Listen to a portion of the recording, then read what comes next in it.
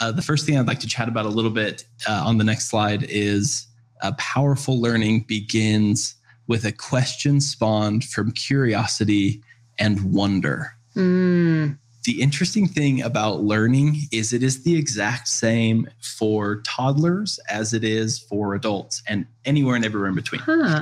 So if you think about the toddler, the 2-year-old, right, where they ask why every 5 seconds. Right. Yes. They're naturally curious and they're craving information. And so they learn at incredible rates, right? Yes. Their knowledge compounds and it doubles, it seems, every minute of the day.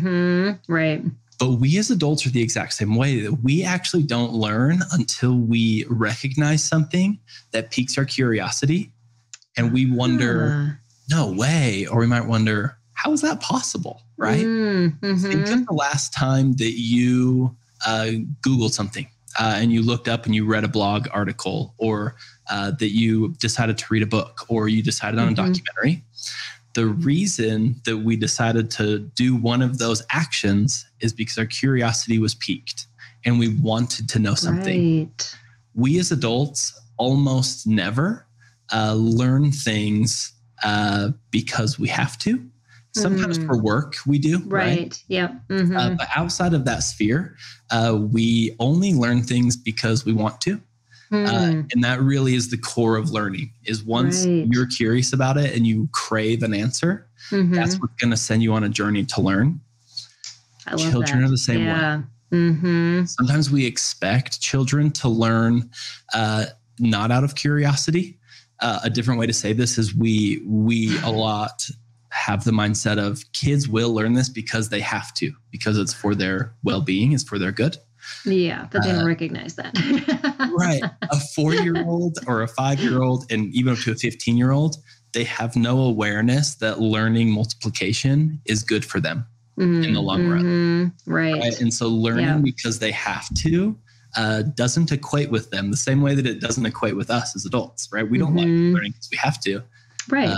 They want to learn because it's enjoyable. So the best way for us to do that as parents and as educators is to create activities and prompts that pique their curiosity.